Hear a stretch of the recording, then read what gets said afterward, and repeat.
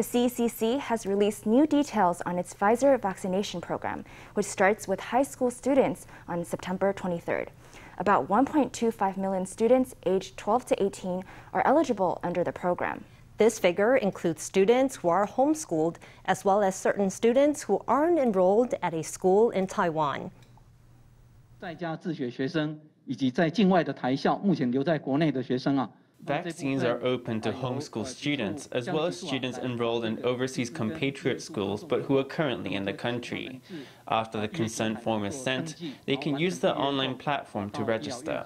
After they make an appointment, they can go to the selected medical institution to get the vaccine. 虽然是在校园集中接种，但是没有强迫。 Although students will be vaccinated on campus, vaccination is not compulsory.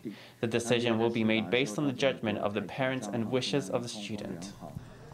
For schools, the plan is to administer shots only in the afternoon so that students miss fewer classes if they feel unwell after vaccination. Students will be asked to avoid intense physical activity in the 2 weeks after vaccination. If they experience an adverse reaction, they can take up to 3 days off school without being marked absent. Their parents can also request epidemic prevention leave to provide care.